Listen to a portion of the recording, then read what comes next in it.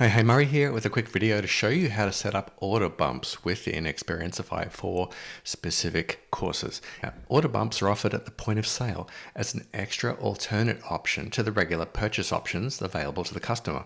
And you can do an order bump for things like you can release premium or VIP content that's locked for others within the same course. You can bundle in access to courses or content within the same XP account. You can give access to VIP spaces within the community forum. You can show different content in the same student pages. You can customize the content of the pages based on whether somebody took the order bump option. And you can also reveal hidden pages inside the course that other students don't see, and they can get access to things like content or coaching or VIP access or whatever you want, whatever your students would respond to and feel like they want to pay extra for inside your course. So here's the quick 2-minute video of how to set this up inside a course. So I've got a few steps I'm going to follow here. So first of all, you want to add the actual order bump payment option inside your payment options area inside the course. So you can see I'm here on step 2, set course payment options. I'm charging $9.99 for this course. I also have an installment plan here for 2 payments of $5.99. I'm going to add an extra installment payment here of 1 payment of, let's say I want to have an order bump of just say $500. That means my order bump or my order total is going to be $14.99 in this case. Okay.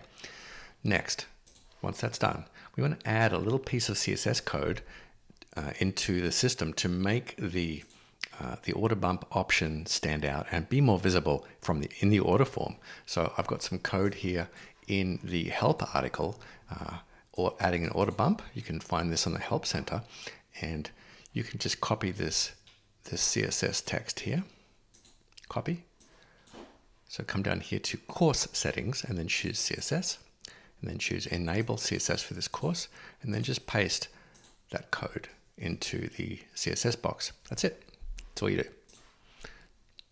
Now we're going to go and customize what the order bump says on the order form. So next you want to come down to customize course pages and click on order form. All right, so we've got 3 options here on the right. These are your payment options. You can see full pay, payment plan, and payment plan. And this is the order bump option. Okay, so we're going to customize what this looks like. So it pops out for the student and looks like it's extra value. So edit content here. And it's important to point out that this option is going to look different once the student sees it. Once I show you the preview page, the preview version of the page, it's going to look differently based on the CSS that I just added in this previous step here. So these changes are not being shown right here. So just bear that in mind. Okay. So I've got, sorry, I skipped ahead. So here on the order form block, which is this one, you can hover over and you'll see an edit content button. Click on that. Come down to right column data. That's everything contained in this column here. And then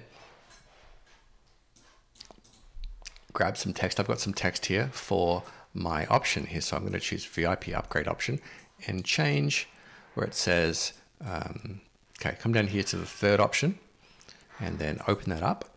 And then you can see it says 1 payment of $14.99. And then for the headline, add in whatever text you want. You can see this one says VIP upgrade option now. And the next piece of text I want to add is this one for the description. So it's going to say some descriptive text here. So now when I close this and it's saved, now if I preview this, you'll see that the VIP upgrade option is visibly very separate, very different. It pops out from the page and it looks like a more attractive option. It's got a little emoji there that I added, plus some text, get course access plus VIP access. That doesn't really read very well, but I'll change that later. But you can see how that works. And that is basically, the last step is to add a tag. So let me come back here to close this one, come back here to the course here. So we need to know who takes the VIP option in order to treat them differently. So the way to do that is to add a tag. And the way to, here's how you do that. Go to account area and then go to tags. And then here's a list of my tags. Your page will look totally different. You may not have any tags yet, which is fine. So just come down here to add a new tag name. And then I'm setting up a VIP option for my Experience Product Masterclass course. So I'm going to just abbreviate it here for EPM, and then EPM_VIP. I add that so you can see this new tag is added. Now, if I go back to course, go back to awesome course name. Now, customize course pages. Now, come back to order form. This is what we did a second ago. And edit content. Right column data. Open the third option here, and you'll see this option here that I didn't talk about before, which is add tags for this payment option. Now, this is where you can add a tag when someone takes that option. So VIP, EPM VIP. So people are going to get that tag if they take this third payment option. And that means that we're going to be able to treat them differently inside the course. Once they get access, or once they pay, they get the VIP tag, and then we can treat them differently inside the course experience. So I've got some ideas here in the article that I showed you a second ago. So idea for how to treat your VIPs differently. You can set up different automations, so you can send them different emails, different SMS messages. You can release premium or VIP content that's locked for others. You can bundle in access to courses within the same XP account. You can give them access to VIP or hidden spaces within the community forum through tag-based group or space visibility. You can show different content blocks to them on their course pages, again, using tag-based block visibility. That's basically where you can